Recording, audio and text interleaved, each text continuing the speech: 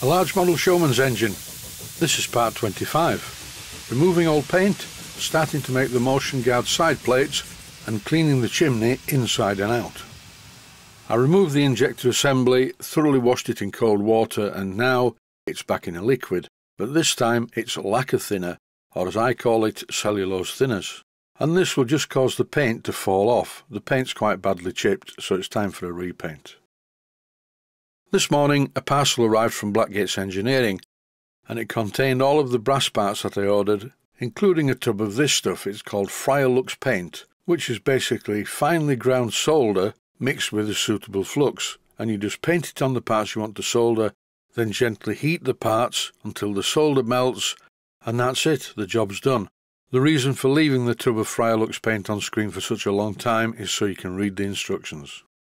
In this episode I'm going to bend the ends of 2 of the brass plates, so why did I order 3? I know I mentioned in a previous episode that maths wasn't my strong point, but I did order 3 on purpose. I need to bend the ends of 2 of these brass plates, and if I make a mess of one of them, at least I have another one to have a go at.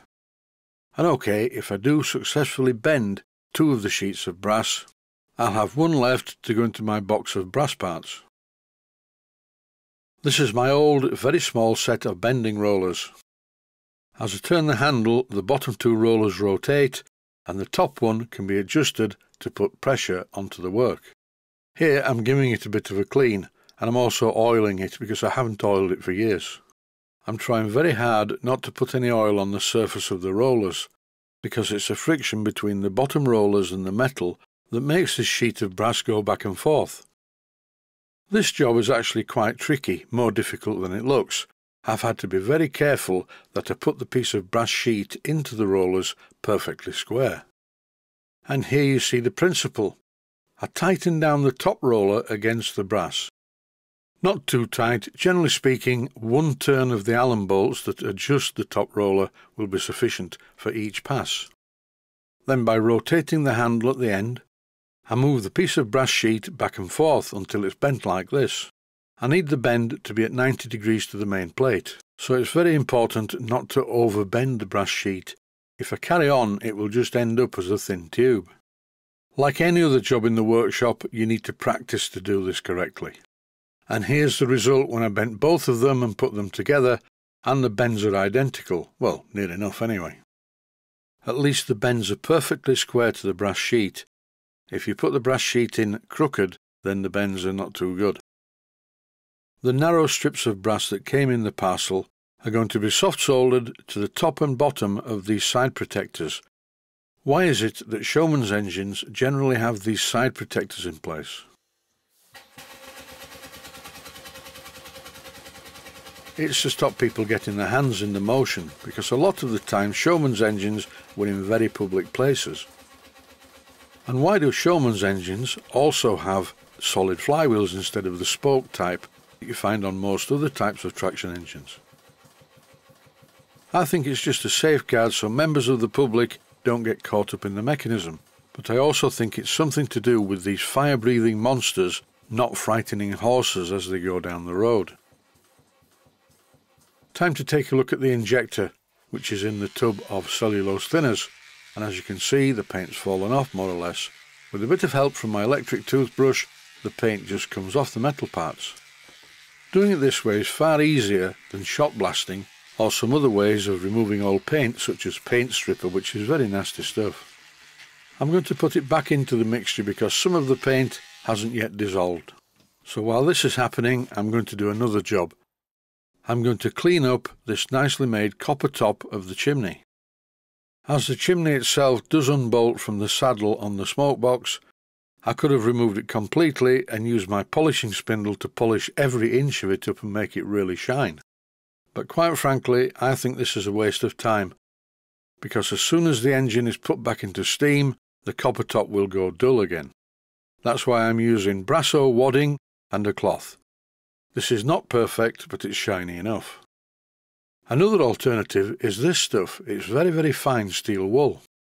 A viewer from Australia sent me this stuff to try, and I use it quite frequently. It's very good, a little bit more abrasive than brasso wadding. And here is the end result of using the wire wool followed by the brasso wadding, and I think this is more than good enough. I can't quite get to the bit right at the bottom near the wood on the canopy, but I can live with that. This part on the bench is the chimney extension. It's a push fit in the top of the chimney. It allows the smoke and steam to just be above the head of the driver when the engine's been driven on the road. The inside of this short extension tube and the chimney itself are covered in a thick coat of steam oil and soot. So I'm just knocking up something to scrape off the steam oil and soot. I drew around the bottom of the chimney extension, but I cut very much on the inside of the line because I don't want this piece of wood to be a tight fit in the chimney. And here you can see why. I just move it up and down, and at every pass it's scraping soot and steam oil off the inside of the tube. You could make one of these for any size of locomotive. If you look down the chimneys of most 5-inch gauge locomotives, you will often see a similar coating of steam oil, soot and ash on the inside of the chimney. And this is not a good thing because you need to get the exhaust out of the chimney without it meeting resistance on the way up there. When I steamed this in the garden by putting the extension tube in the chimney, my hands got very greasy and very sooty. Made worse by the fact that the engine was over-oiling to quite an extent. Hopefully now I've reduced the amount of oil that is coming out of the lubricator, things should improve slightly anyway. Whilst working on the lights, when I was running the engine in the workshop, quite a lot of oil was pouring into the smoke box, so I'm hoping this situation will improve. Once again by using some wire wool, brasso wadding followed by a cloth. The brass ring around the chimney extension's looking good too. Now with 99.9% of the old red paint removed from the injector, it's time to paint on some etching primer. This is very good stuff, and because it has an acid in it, it really bites into the metal. I left it to dry for quite a while, then I gave it a top coat of some Crimson Lake paint.